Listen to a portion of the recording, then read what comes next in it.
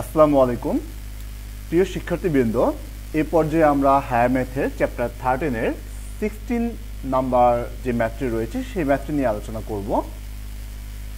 এখানে কোশ্চেনে বলা হয়েছে the outer diameter of A hollow spare is 13 centimetre, অর্থাৎ একটি ফাঁপা গোলক, এই হোলো মানে হচ্ছে ফাঁপা এবং স্পেয়ার মানে হচ্ছে গোলক, অর্থাৎ একটি ফাঁপা গোলকের বাহিরের ব্যাস হচ্ছে 13 সেন্টিমিটার, ডায়ামিটার তার মানে হচ্ছে ব্যাস। এরপর বলা হয়েছে and the thickness of the iron is 2 centimetre, এবং যে আয়রনটা দিয়ে এই ফাঁপা গোলকটি বা হলো স্পেয়ারটি তৈরি করা হয়েছে সেটির থিকনেস হচ্ছে 2 centimetre. A solid sphere is formed with the iron used in the hollow sphere, অর্থাৎ এই হোলো স্পেয়ারে যতটুকু আয়রন ইউজ করা হয়েছে সেটা দিয়ে একটি সলিড স্পেয়ার তৈরি করা হলো। What will be it's diameter, তাহলে এই যে সলিড স্পেয়ারটি তৈরি করা হলো সেটির ডায়ামিটার কত? শিক্ষার্থী বন্ধুরা লক্ষ্য করো, আমি এখানে পাশে একটি ফিগার ড্র করেছি যেটা একটি হোলো স্পেয়ারের ফিগার। এই ফিগারে আমরা কোশ্চেন অনুযায়ী দিয়েছি যে এই যে এখানে ফাঁপা যেই এই স্পেয়ারের যেই আউটার যেই ডায়ামিটারটি, অর্থাৎ একেবারে এখান থেকে শুরু করে এই পর্যন্ত যে ডায়ামিটার সেটি হচ্ছে 13 সেন্টিমিটার, এবং এখানে যে আয়রনটি তৈরি ছিল, যে আয়রনটি দিয়ে এই হোলো স্পেয়ারটি তৈরি করা হয়েছে সেটি হচ্ছে 2 সেন্টিমিটার। এখন তোমাকে কোশ্চেন করা হয়েছে এই আয়রনের মধ্যে যতটুকু এই স্পেয়ারের মধ্যে যতটুকু আয়রন ছিল এই সবটুকু আয়রন দিয়ে আমি যদি একটি সলিড স্পেয়ার তৈরি করি তাহলে সেই সলিড স্পেয়ারের ডায়ামিটার কত হবে? তো শিক্ষার্থীবৃন্দ, আমরা শুরুতেই যেটা করব, আমরা এখানে কতটুকু আয়রন ব্যবহার করা হয়েছে, আমি আবারও বলতেছি, এই হোলো স্পেয়ারে কতটুকু আয়রন ব্যবহার করা হয়েছে আমরা সেই অংশটুকু প্রথমে বের করব। তো এটা আমরা কিভাবে বের করতে পারি? লক্ষ্য করো, এই যে হোলো স্পেয়ারটি রয়েছে, এই হোলো স্পেয়ারের বাহিরের যে ভলিউম, সেই বাহিরের ভলিউম থেকে আমরা যদি ভিতরের ভলিউমটি মাইনাস করতে পারি বা সাবট্রাক্ট করতে পারি তাহলে মাঝখানে কতটুকু আয়রন ইউজ করা হয়েছে সেটা কিন্তু আমরা পেয়ে যাব। তো সেই জন্য আমরা শুরুতে যেটা করব, শুরুতে আমরা বাহিরের এই হোলো স্পেয়ারের বাহিরের যে ভলিউম রয়েছে আমরা সেটা বের করব। তো সেই জন্য আমরা লিখব গিভেন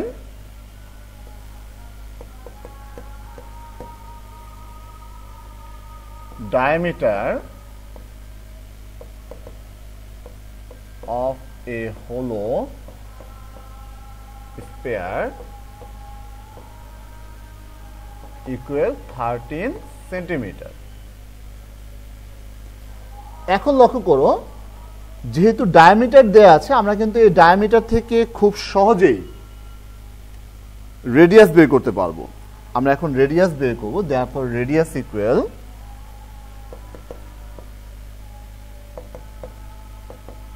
হোলো স্পেয়ার, রেডিয়াসকে আর দিয়ে প্রকাশ করা হয়, এক্সপ্রেস করা হয়। আমরা 13 কে 2 দিয়ে ডিভাইড দিলাম, তাহলে হবে 6.5 সেন্টিমিটার। এখন লক্ষ্য করো, যেহেতু বলা হয়েছে যে এই যে আয়রন ব্যবহার করা হয়েছে সে আয়রনের থিকনেস হচ্ছে 2 সেন্টিমিটার, তার মানে আমরা বাহিরের যে রেডিয়াস থেকে যদি 2 মাইনাস করি তাহলে কিন্তু আমরা ভিতরের যে রেডিয়াসটা সেটা পেয়ে যাব। তাহলে আমরা লিখতে পারি radius,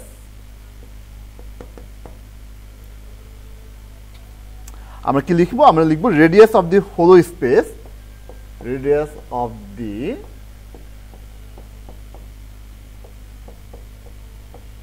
hollow space of the spare equal আমাদের 6.5 থেকে আমরা 2 মাইনাস করব। তো 6.5 থেকে যদি 2 মাইনাস করি তাহলে হবে 4.5 সেন্টিমিটার।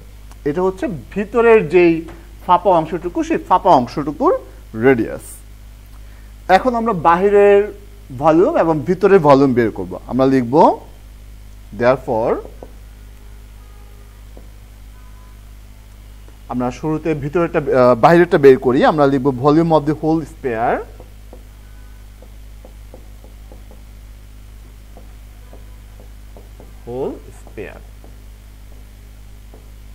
আমরা জানি যে স্পেয়ারের ভলিউম বের করার ফর্মুলা হচ্ছে 4/3 পাই আর কিউব। তো 4/3 পাই, আর মানে হচ্ছে বাহিরের যে আর, বাহিরের আর হচ্ছে 6.5, সেজন্য আমরা লিখব 6.5 কিউব, 6.5 কিউব। এখন যদি আমরা ক্যালকুলেশন করি 4/3, পাইয়ের ভ্যালু হচ্ছে 3.1416 আর 6.5 এর উপর কিউব। এখন সায়েন্টিফিক ক্যালকুলেটর ইউজ করে তুমি কিন্তু এটা খুব সহজেই ক্যালকুলেশন করে ফেলতে পারো। আমি এখানে নর্মাল ক্যালকুলেটরে করে দেখাচ্ছি। 6.5 এর উপর কিউব মানে হচ্ছে 6.5 3 টাইমস মাল্টিপ্লাই, এটাকে আমরা মাল্টিপ্লাই করব আবার 3.1416 দিয়ে, এটাকে আমরা মাল্টিপ্লাই করব 4 দিয়ে, দেন আমরা 3 দিয়ে যদি ডিভাইড করি তাহলে আসবে 1150, দ্যাট মিনস 1150.3492 এত কিউবিক সেন্টিমিটার। এবার আমরা যেটা করব, আমরা ভিতরের যে অংশটুকু, ভিতরের অংশটুকুর অর্থাৎ হোলো স্পেস যতটুকু অর্থাৎ ফাঁপা যে অংশটুকু, সেই অংশটুকুর আমরা ভলিউম বের করব। আমরা লিখব এগেইন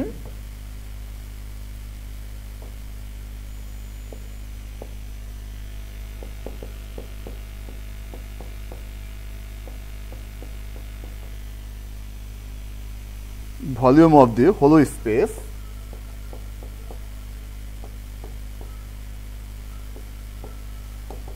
ফর্মুলা কি? ফর্মুলা হচ্ছে 4/3 পাই আর কিউব। আর মানে এখানে আর এর ভ্যালু কত? আর এর ভ্যালু হচ্ছে ভিতরের যে অংশটুকু, সেই অংশটুকু, দ্যাট মিনস 4.5 তার উপর কিউব।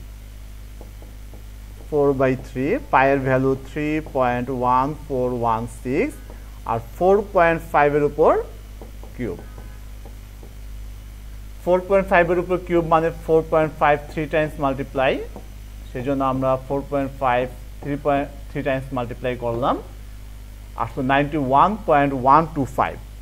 এটাকে আমরা মাল্টিপ্লাই করব 3.1416 দিয়ে, এটাকে আমরা মাল্টিপ্লাই করব 4 দিয়ে, দেন আমরা যদি 3 দিয়ে ডিভাইড করি তাহলে আসবে 381.7044 এত কিউবিক সেন্টিমিটার। এবারে আমরা যদি ভিতরের ভলিউম থেকে বাহিরের ভলিউম থেকে ভিতরের ভলিউম সাবট্রাক্ট করি তাহলে কিন্তু আমরা খুব সহজেই এই স্পেয়ারের মধ্যে কতটুকু আয়রন ইউজ করা হয়েছে সেই অংশটুকু পেয়ে যাব। আমরা তাহলে লিখতে পারি, আমরা নিচের দিকে চলে যাই, আমরা লিখব volume of the iron, therefore volume of the iron used in the sphere। তাহলে আমরা যদি সাবট্রাক্ট করি কি আসবে? 1150.3492 মাইনাস 381.7044 এত কিউবিক সেন্টিমিটার। এখন যদি আমরা সাবট্রাক্ট করি তাহলে কি হয়? 1150 মাইনাস 3492, ভুল হয়েছে, 1150.3492, এখান থেকে আমরা মাইনাস করব 381.7044। এটা যদি সাবট্রাক্ট করি তাহলে আসবে 768.6444 6448 কিউবিক সেন্টিমিটার। তাহলে আমরা কি পেয়ে গেলাম, আমাদের এই স্পেয়ারে কতটুকু আয়রন ইউজ করা হয়েছে আমরা সেটা পেয়ে গেলাম। এখন তোমাকে কোশ্চেন কি করা হয়েছে, আমরা কোশ্চেনটা আরেকবার দেখে আসি।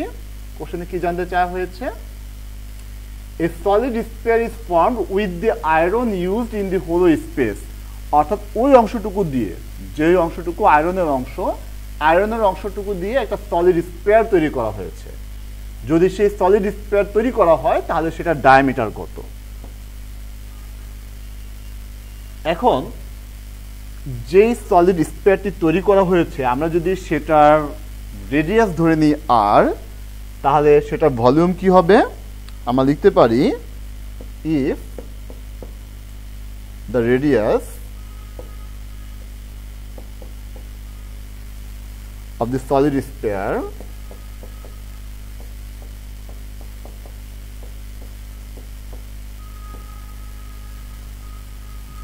is r, অর্থাৎ এই যে সলিড স্পেয়ারটি নতুন করে তৈরি করা হলো সেটির রেডিয়াস আমরা ধরে নিচ্ছি r। যদি r হয় তাহলে এটার ভলিউম কি হবে, দেন is volume will be 4/3 pi r cube।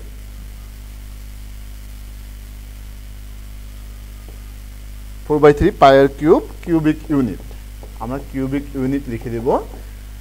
এখন এই যে নতুন যে স্পেয়ারটি তৈরি করা হইলো সেটার ভলিউম হচ্ছে 4/3 পাই আর কিউব, এবং সেটার ভলিউম আর এই যে আমরা যেই ভলিউমটুকু পেয়েছি অর্থাৎ যতটুকু আয়রনের ভলিউম পেয়েছি এই দুটো কিন্তু ইকুয়াল।